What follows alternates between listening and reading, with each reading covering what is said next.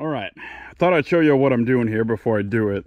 This is 3 solar panels, and it is about 17.5 feet or so. My rafters are 16 feet long. It would seem like it's not going to fit, but the way that these mount, you know, they don't mount end to end, and a little bit of overhang is fine. So the way they mount is, you know, this is going to be spaced out more, but the basically this first row I'm going to put let's go over to my measuring wall. What's that? 17 and 5/8 of an inch from center line. So if you imagine wherever I put this bottom panel, this is the center line, so 17.5 inches from here, and then 17.5 inches from here. That puts the wood cross beam that I'm going to mount to basically centered in the panel, so it'll hold it down tight. And then so the panel actually sits on these, and then I have clamps that hold this in place, or clamps that hold the panel to this rather. I actually had to go get screws because I thought the shift was screws, but it didn't. But anyway, I'm gonna screw this into the wood. Gonna get the wood in place, and we're gonna go from there. I think ideally I'd like to start from the top, because I don't want, I guess it doesn't really matter where the overlap is. I could really put this, let's see, does it matter from weight or off-centered? I don't really think it matters if the panel's overhanging on the bottom. The only problem is it's going to make it harder to collect rainwater the further off it is. So unfortunately, I think I need to start on the top and work my way down, spacing them out, but I really don't want to do that. It would have been easier to start on the bottom so I could put the next panel on top and have it, you know, supported with weight so it doesn't just roll on down. But I think if I put it up there, I can kind of slide it in place and have a clamp ready to secure it. I don't think it'll be too bad. So we'll have to see how this goes. Today, all I want to get done is one row on here, and then I want to go all the way across the bottom. So that way I'll know from the top, right, I'll know where we're at there, and I can just work away across on the other rows. But the bottom is actually going to be a string that I'm going to hook up and power today. That wood is bowed, but that doesn't matter. It'll, you know, the nails will suck it down just fine. So I think unfortunately I need to start on the top, which means I need 4 more 2x4s rather. Anyway, let's we'll get going and see how this goes. All right, I'll see you in a little bit.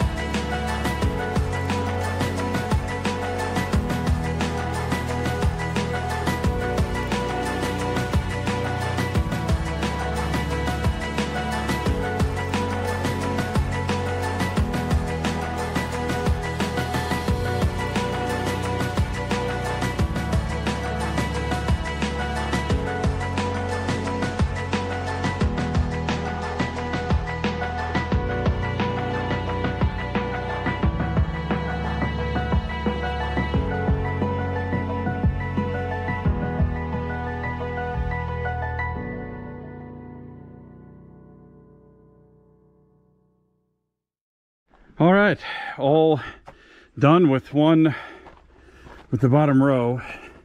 I did have the biggest, you can see it right here. I'm not sure what's going on there, but it kind of dips down, and I think it's because I did it right on a split there.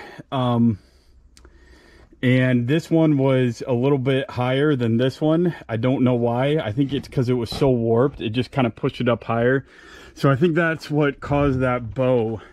It kind of looks a little hideous there, but really everything looks good.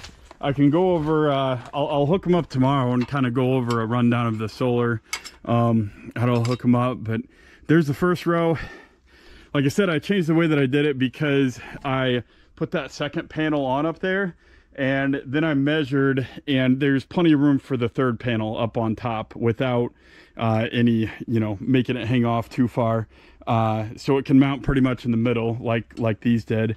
So that was pretty much it. The trickiest part was these little clips here.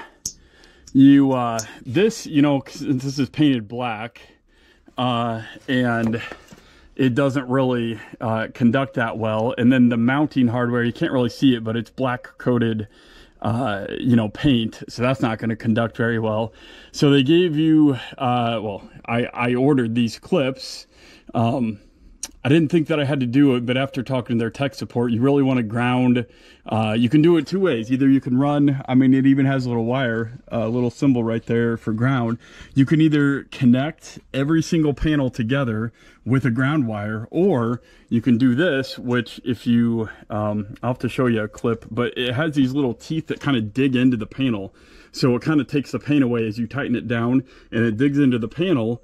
So that way every single panel is connected together, and then I'll just run, you know, I'll just connect a ground wire somewhere to one of these panels at the end and run it to my system ground over here. Actually, that's wrong. I have to run it from here into the main breaker. There's only supposed to be one point where everything connects to the ground, the system ground. So I have to connect it in that panel, and then it'll go from there to the system ground. You don't want two grounds. It's kind of a complex topic. Well, it's fun, but basically you can create circulating, like if lightning strikes nearby in the ground over there, it can go, so like say I had a separate ground for the solar array, and like my house was over there and I had my main ground over there. If this was grounded into the ground, and there was a lightning strike somewhere nearby, you could cause, you know, a circuit through the ground, basically, where it could connect to one ground wire through your solar, and then all the way to the house and then down again, and it could just keep going, and it could be really bad. So that's why they say you only want one single point. So the neutral is connected to the ground there, and then everything is connected to the system ground right there, the earth ground. So that's pretty much it. Yeah, those clips were such a pain because you had to get the panel in, and then you had to get that bracket up, and you know, it's like just as wide as a finger. So I had to kind of like push up and hold the bracket, and then once I got the bracket in place, then this was good. But then sometimes it was off center, like cocked a little bit, so I'd have to fix the top, but then the top would make this fall out, or make this fall out, or make the panel slide down. So then I had to readjust it. But then sometimes when I pushed it back up, one of those clamps fell out of the hole. So it was kind of a fun ordeal. So 9 panels in a row. I think I lied. I said 10. 10 is theoretically what my inverter could handle. It could handle actually 3 strings of 10 panels, but for safety margins, you want like a 10% margin on voltage. And so if I string all of those panels together,